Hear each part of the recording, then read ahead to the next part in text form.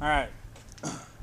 What we got going today is a way bar is acting up, and last night uh, my younger brother was working the feed lane, and when he ran off the last group of feed, he called me and said that something happened. That the feed wagon was empty, but it said 1,200 pounds were still in it.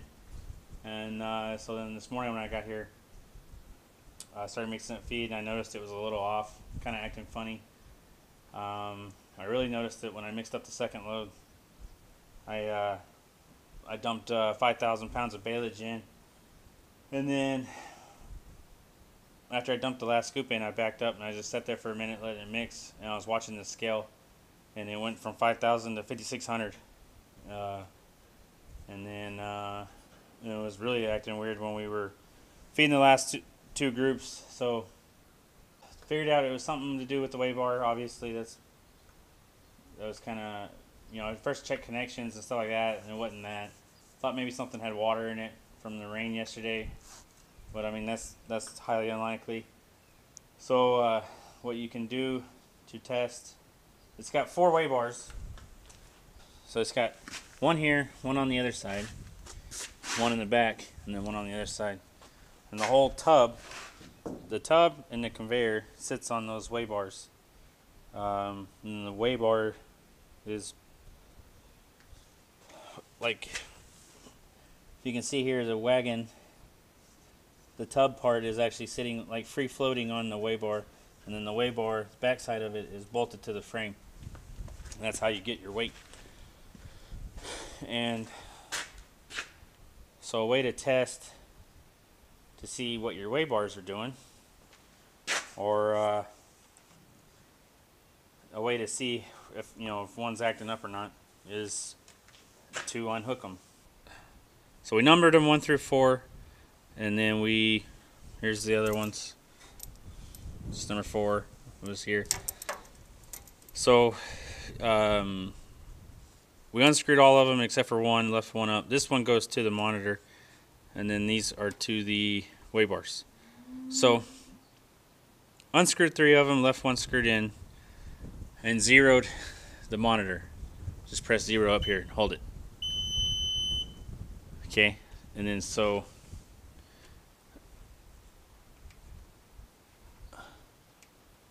if you can tell, now that I got the way bar screwed in, it went up to 2480.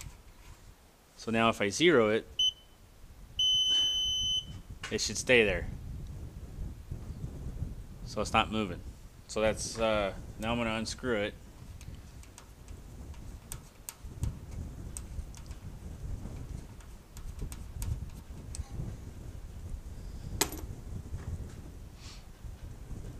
Yeah. Okay, so then the deal is so we checked each one.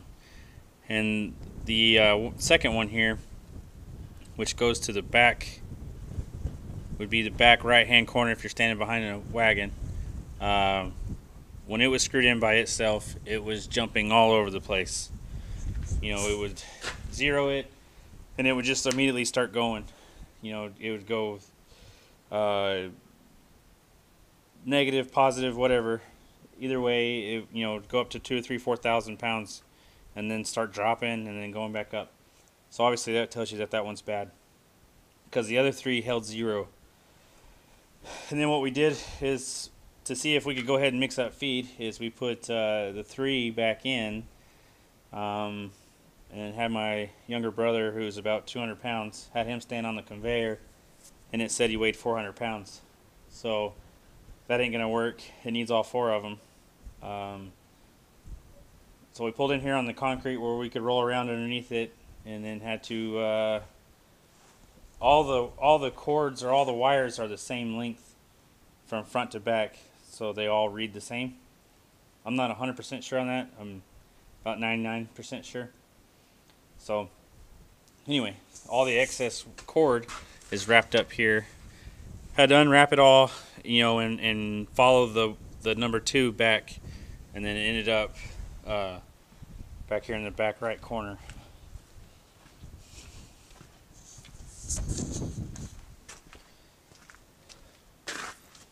So the way bar, that's the way bar right there. This is bolted in on the frame, and then the wagon free floats, actually floats in on this spacer.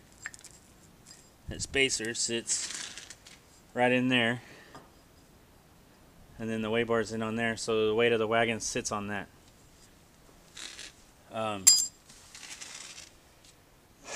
Yeah, so you just had to cut the wires back, you know, tie wraps and stuff like that, and pull it all out. Unbolt this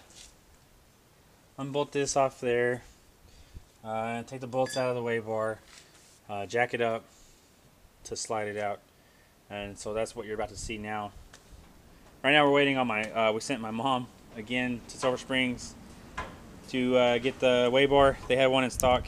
Hope to God it's the right one, but we're waiting on her to get back right now, and once she gets back we'll shove it in. But the part you're about to see right now is the way bar actually coming out. So.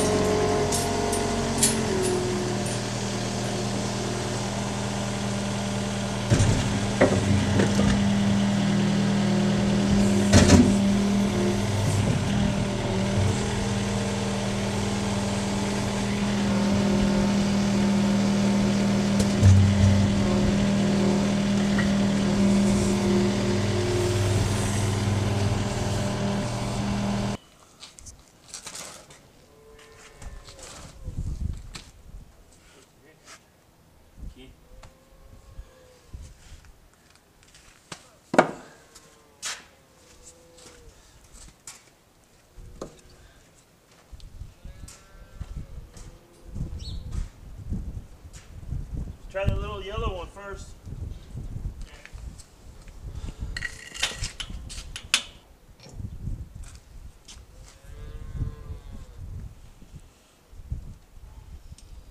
You just gotta go like a 1/4 inch, huh?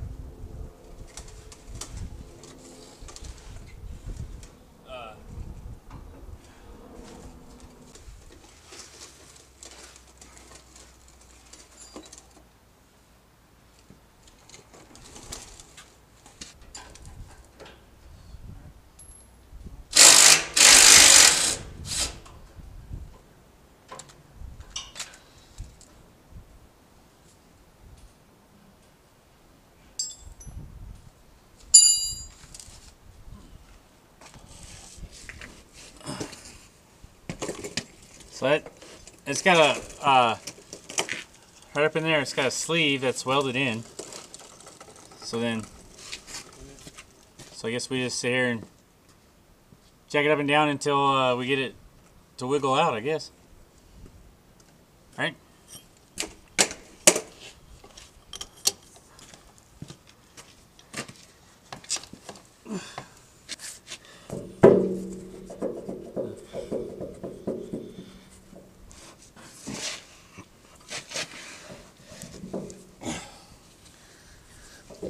I don't leave you much room to work on it though. It should come. I don't know if that. This ain't gonna clear that in time.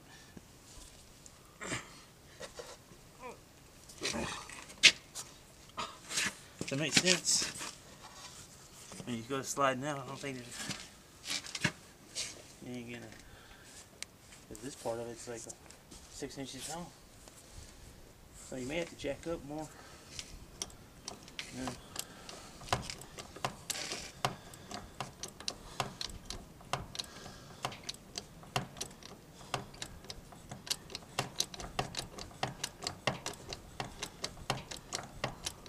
Okay. Hey, yeah, keep going. You gotta get more. Not a whole lot more, but.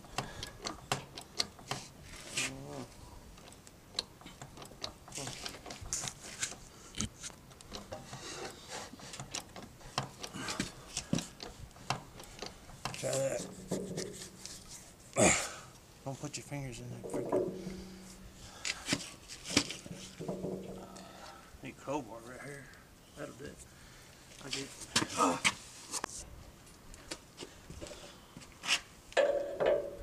Yeah. You're losing 2 bolts between corner over here to the pond. You're losing 2 bolts right there. That's probably where the short is. After that, it's like the same, consistent all the way. But then you hit a tree, and that's where I think the problem is. I mean, that whole the whole fence down there is just covered, you know. So yeah, it's like you have to go down and clean it up for you.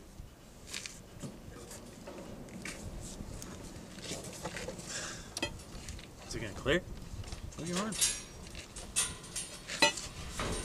Oh shit, it ain't gonna clear. Ruh-roh.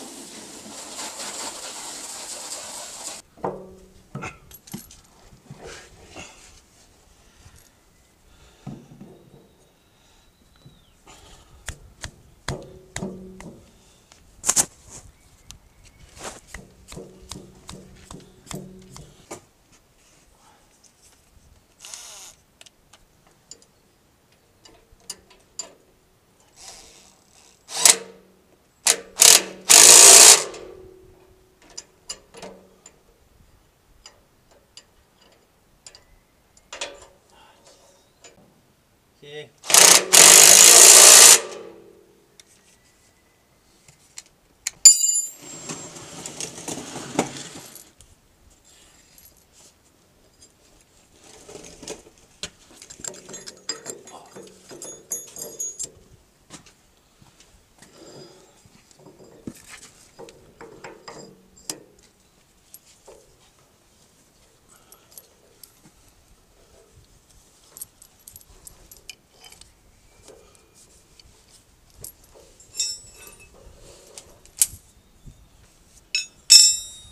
Let it down. Yep.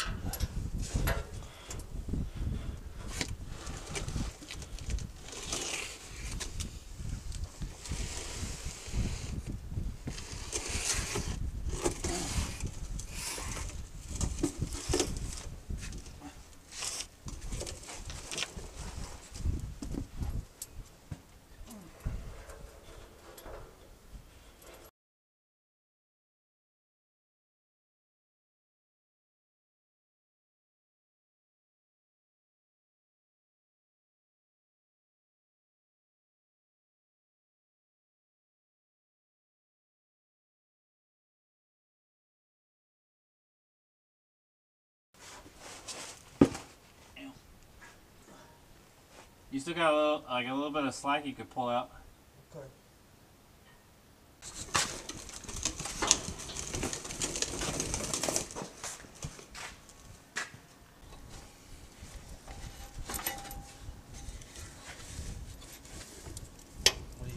You got all, like 3 of them there?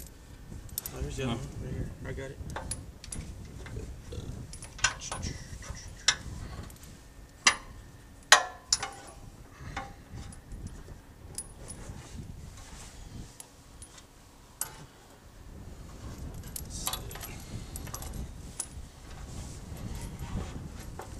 Leave it back here and let's go around it one time.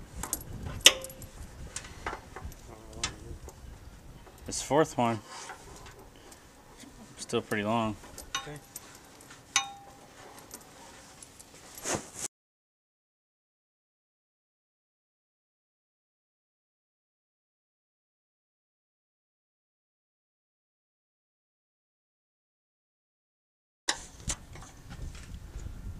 Zero, staying at 0. What do you need? I got them all plugged in. Oh. Hanging on it and staying right there. I go back to 0. Is it fixed? I think so. How much do you weigh? 22 on. What's that? 210. Probably weigh 205.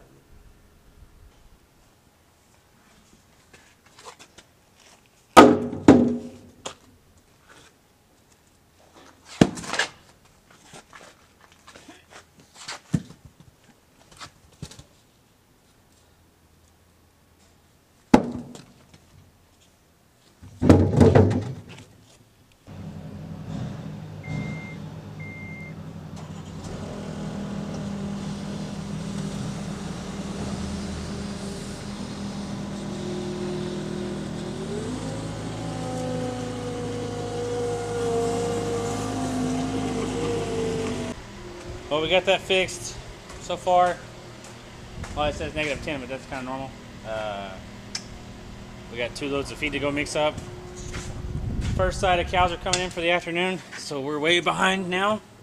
And we'll go see if it. We'll go see if how it weighs. See if it fixed it or not. Pretty sure we did. So right now we got it zeroed. We're gonna dump first scoop in. And it's just sitting there at 0. So that's good. Earlier today it was, going all over the place. So it's a -200, it's a plus 1,000, it's a -2,000. Just kind of going haywire.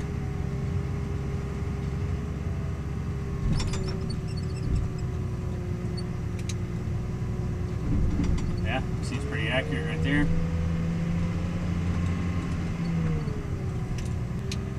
Okay, there's 4,500 pounds right there. So this morning I actually had put like 5,000 pounds in, and I had stopped, backed up, stopped just about here, and I was sitting here watching it, just kind of seeing if to see if it was working or not, or if it was doing anything funky. And it was kind of like I blinked, and then it said 5,600. So I mean, it was just skipping all over the place. You know, I guess maybe kind of like a glitch, or you know, just going haywire.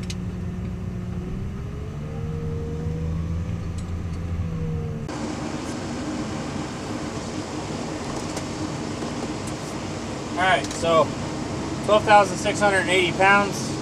You know, driving down here and everything looked good. So we're gonna start running off feed now, and it should be a steady drop to. Hang on, let me think. Where are we going? We're gonna go to like 50, probably around 5,600 pounds.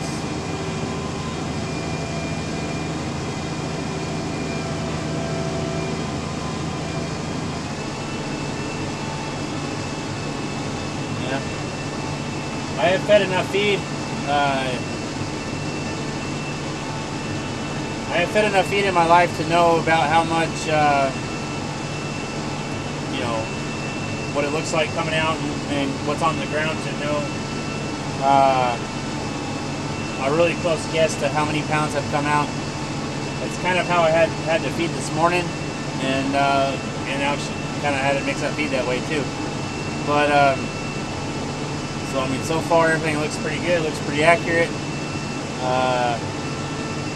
Yeah.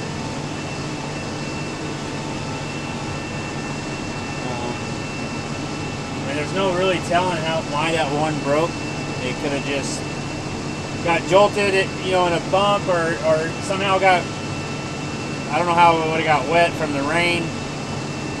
Could have been something about a lightning strike. I didn't see any lightning strikes, but could have had something to do with that. Could have been from when I got stuck the other day and it just got in a bind with a lot of pressure on it or something, and just screwed it up. And it just took a few days. I mean, obviously from last night through the feeding this morning, it got worse and worse and worse. So it could have been, you know, that to do with it. I'm gonna stop to feed the last 5 cows because I gotta open the gate in front of me.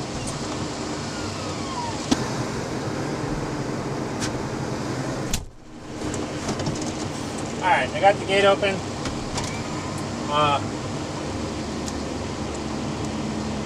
So we're at 73 right now.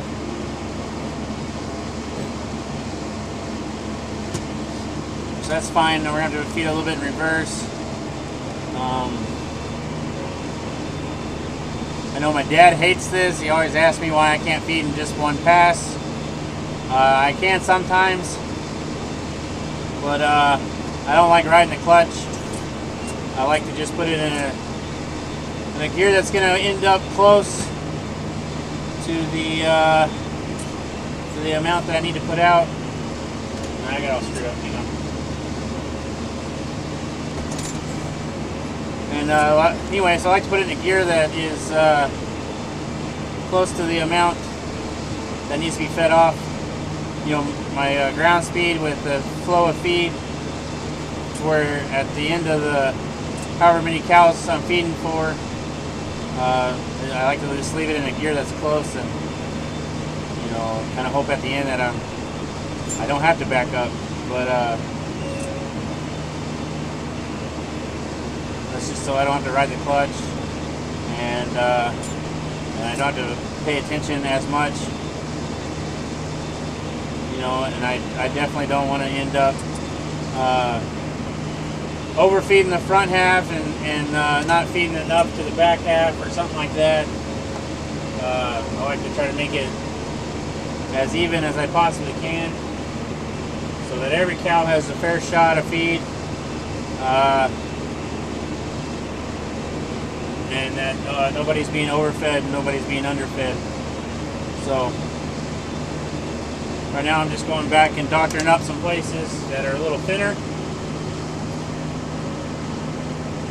until I get to my 5600. 5590, 5600. That's a little bit of bouncing around, 20-30 pounds. I mean, that's normal on, you know, driving down the feed lane, and you know, I mean, it's not rough like a road, but, or not rough like a driveway, but it has a little bit of a bounce to it. So, you know, obviously, it's pretty accurate.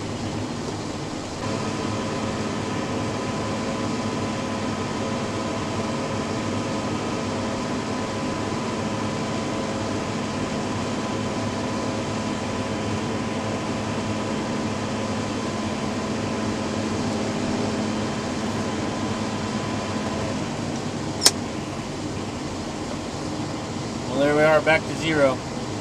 I would say the scales are working perfect now. So I would say the scales are working perfect now. You know, I mean, kind of threw a wrench in getting anything else done today. You know, taking the old one off, and then had to wait a little bit for the part to get here and all that. And now I'm feeding, and I should have fed this 6 hours ago. But it is what it is. Can't ever predict what's going to happen. You just gotta be ready for it and get it done. When stuff like that happens, priorities come first, and getting the cows fed is one of the top priorities. So everything else gets put to the side and can wait. So with that being said, thanks for watching. Don't forget to comment, rate, and subscribe, and we'll see you on the next video.